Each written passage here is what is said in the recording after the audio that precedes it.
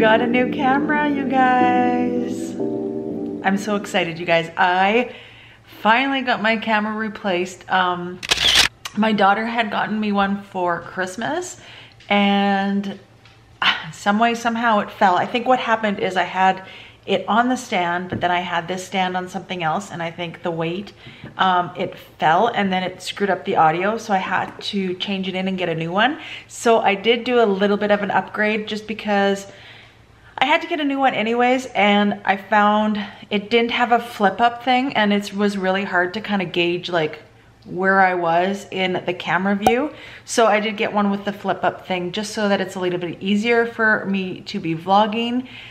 But I think I'm gonna love it, you guys. So I'm so excited. I feel like I'm kind of like leveling up in my YouTube. You know, finally got a good camera, you guys.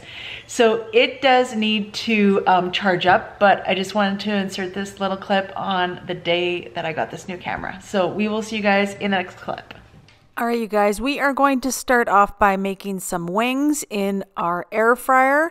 And I'm just gonna put a little coating of a coconut flour with some salt and pepper. I do like having my wings just naked, but I thought today that I would try the coconut flour with some salt and pepper. And I was actually quite surprised on how it turned it out. It kind of gave it a little bit of like a breaded taste to it, and it was really, really good. So I'm glad I added that. I made probably most of it with the breading, and then I had a few left over that I did in a second batch, just plain naked. But highly recommend doing this. As you guys know, I am allergic to almonds, so I cannot have almond flour, and that is why I made this with the coconut flour. But I am just going to dip these in the coconut flour. I didn't do an egg wash or anything like that. Just dip them in one by one and then put them in my air fryer and let them cook for a while.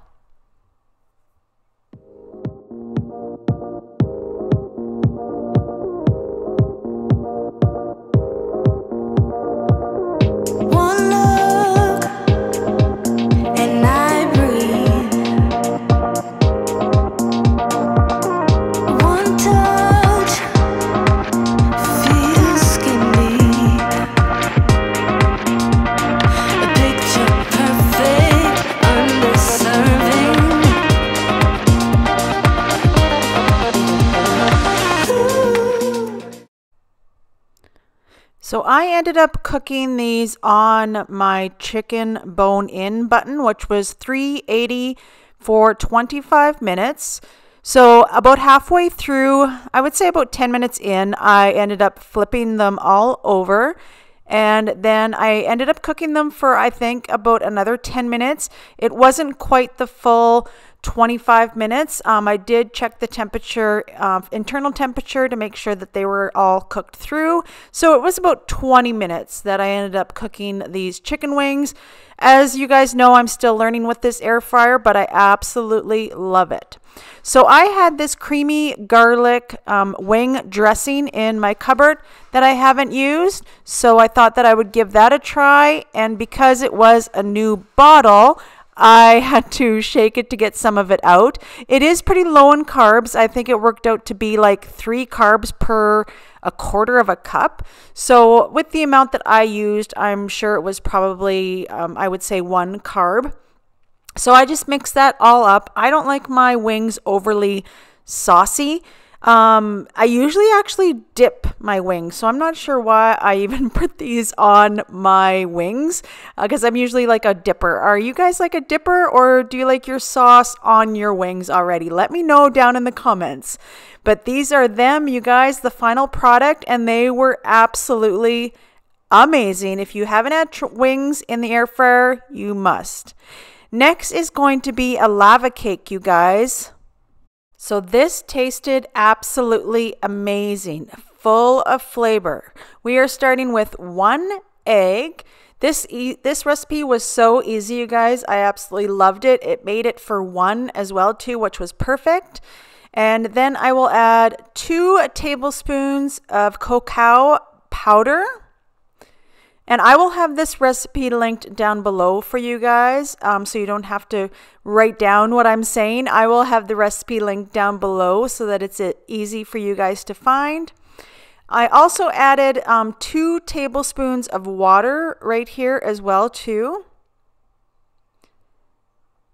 And then I will be adding 2.5 tablespoons of erythritol. I use the Swerve. You guys know that I love using the Swerve. I always have a link down below through Amazon. I find that it's actually the cheapest through Amazon. So if you go down further in my description, you will always see the link that I have. So 2.5 tablespoons of that. And then I will be using 1 tablespoon of the flax seed meal. Now the recipe calls for flax meal, so I'm not exactly sure of the difference, but that's what I had on hand, and it still tasted really, really good. And then after that, I am going to be adding 1/2 teaspoon of baking powder. And this is a nice, easy recipe because you literally just put everything together in one bowl. Then I am adding about 1/8 teaspoon of vanilla. I just add a little splash of it and a little splash also of salt, which you will see a little later on. I forgot the coconut oil that I had melted in my microwave. So that's 1 tablespoon of the coconut oil. And then here is where I put a dash of the pink Himalayan salt. So really, really simple, all in one bowl. Make sure that it's an oven safe bowl because we are putting this bowl in the air fryer. So you're going to want to make sure that your air fryer is preheated at 350, and we are just going to whisk that all together until everything is well combined. And then we are going to put it in the air fryer at 350 for 8 to 9 minutes. And look at that, you guys. It turned out absolutely amazing. It was so ooey and gooey on the inside, and it tasted legit like a brownie, a fudgy brownie. So it was a perfect size for one person and a great dessert. All right, next we are going to be making air fryer keto pretzel bites, you guys. And I was so excited to make this because it actually uses coconut flour in this recipe. So I was actually really thrilled to find this recipe, and it tasted so good. So we are going to be starting with 1/4 cup of coconut flour. So we are going to put that in our bowl. I also get this coconut flour off of Amazon. My link is down below for that. Really, really cheap. I find it the best priced on Amazon as well for that. So we are going to put that in our bowl. Next, we are going to add 1 teaspoon of baking powder. We are going to add to our mixture.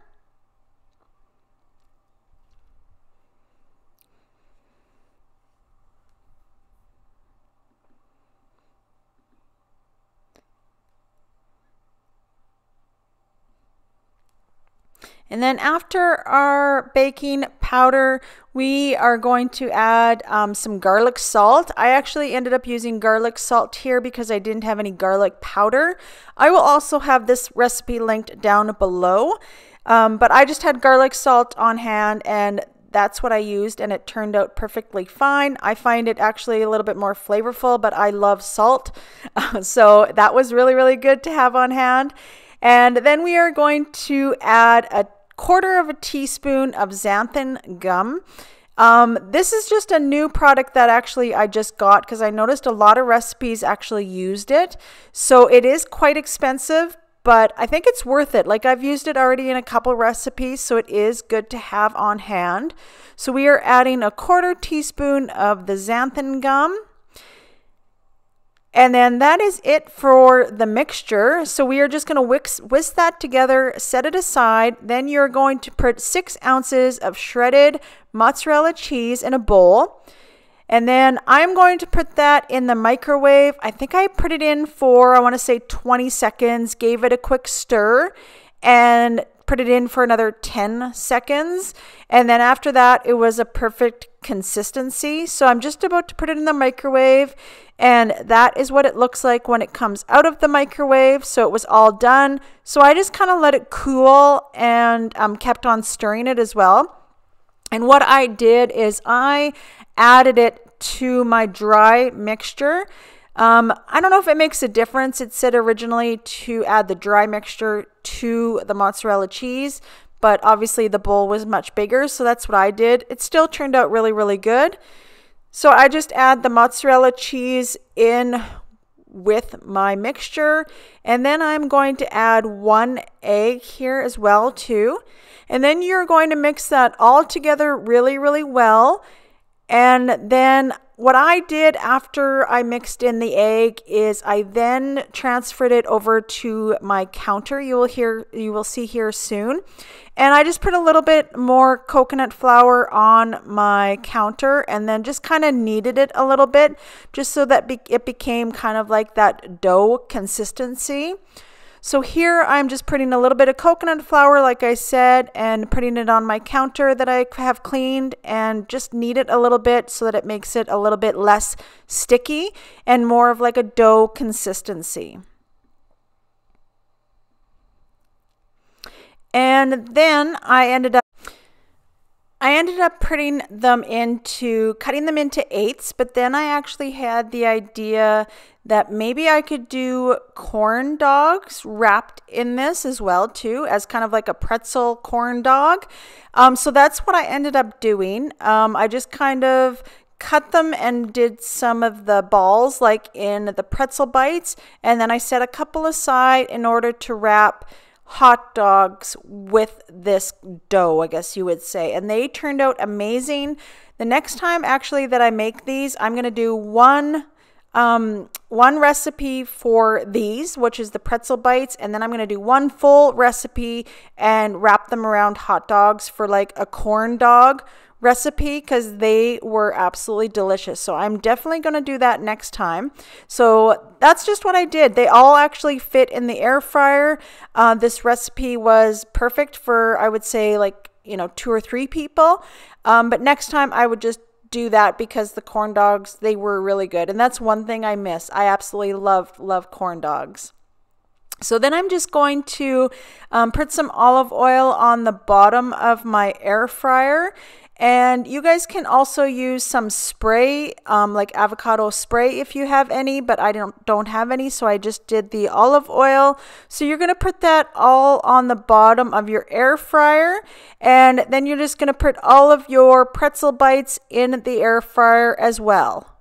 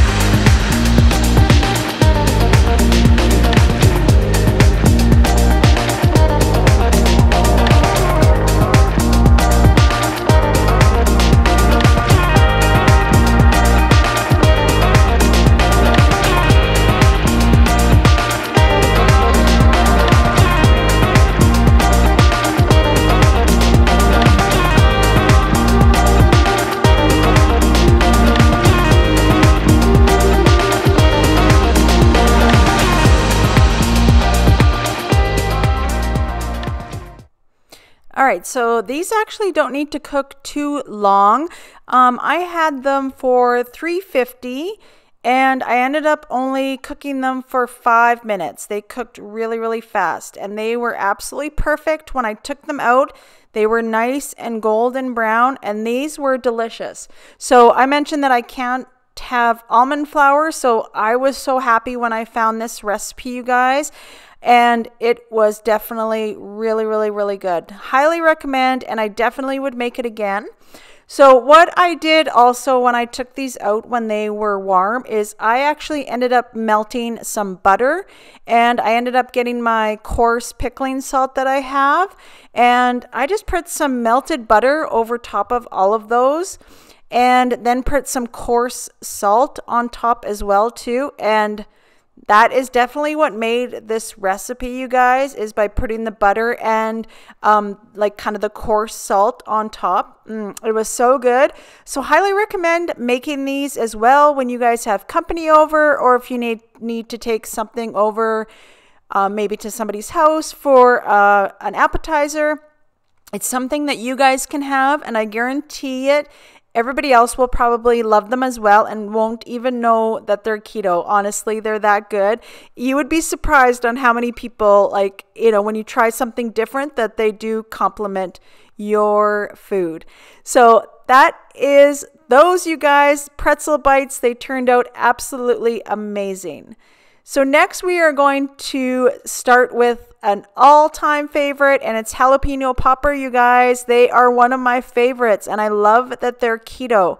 So most important thing, you guys, definitely is gloves. Wear gloves when you are making this recipe.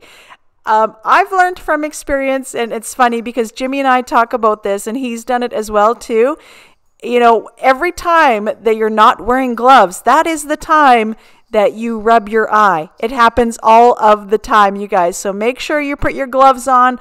I actually wear the gloves throughout the whole entire recipe because I always do. It doesn't matter whether I'm done, taking the seeds out. I wear gloves the whole entire time. Everything will probably go.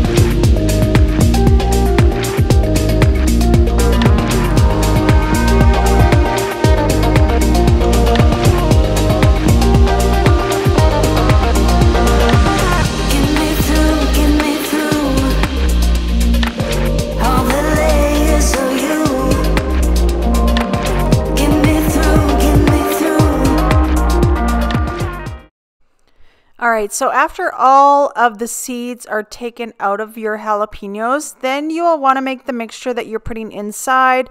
I keep it fairly simple. I just use cream cheese, and I also use the everything but the bagel seasoning, and some salt and pepper, honestly. And usually I will put shredded cheese in with this mixture. But you will see at the end, actually, I already had them in the air fryer for less than a minute, and I realized that I forgot the shredded cheese. So I took them back out and added the shredded cheese because, you can't have jalapeno poppers without shredded cheese, you guys. I can't believe I forgot that. So I'm just adding the very last of my everything but the bagel seasoning. I've used it all. I'm completely 100% out of that seasoning. So I will definitely have to get some next time that I am at Costco. So I added some of that, and we are just going to mix it together, you guys, and add in a little bit of salt and pepper. And like I said, this is when you would add your shredded cheese as well too. Now, some people will add their cooked bacon at this point as well too, and slice it up into smaller pieces and add it with their cream cheese mixture. But what I do is, because not everybody in my family necessarily loves bacon. Like, I know it's crazy. Out of the family of 4, I would say 2 people don't and 2 people do. I absolutely love bacon. But there's like, Jimmy is not a fan of bacon, and my oldest daughter isn't too much of a fan of bacon as well. So I actually end up wrapping my jalapeno poppers in bacon, because I usually do half with bacon and half without, and that's why I don't add the bacon in with my mixture. But you guys can feel free, if everybody enjoys bacon in your family, then you can do that and just add everything to the cream cheese mixture. And then we're just going to fill the jalapeno poppers with that mixture and cook them in the air fryer. And these turned out absolutely amazing in the air fryer. I just love my air fryer so much, you guys. I can't even believe I waited this long. Like, since, I bet you I probably haven't used our air fryer, because we had an older one that kind of crapped out, and it was probably for sure like 2 years that it sat up in our cupboard and didn't work. And I thought, you know what? I don't think I'm going to need an air fryer. Like, we can use our oven, or we can use the barbecue or whatever. But I am loving the air fryer, especially with steak. Oh my gosh, it tastes absolutely amazing. So I am loving the air fryer, you guys. So thank you so much for mentioning it to me and telling me that I need to get an air fryer, because it is definitely one of my best purchases ever. And if you guys are interested in the air fryer that I have, I also have that link down below in my Amazon favorites. That's where I got it off of. I think they even have actually a deal on right now. I think it's an extra 15% off. So check it out if you're in the market. I did my reviews on all of the air fryers and kind of did like a consumer report, and the Consori brand that I ended up getting had the best overall rate for everything, for long term, for not breaking down, everything like that. It absolutely was really, really highly rated. So highly recommend this one. Like I said, I am loving it right now. So if you guys are in the market, be sure to check it out down below.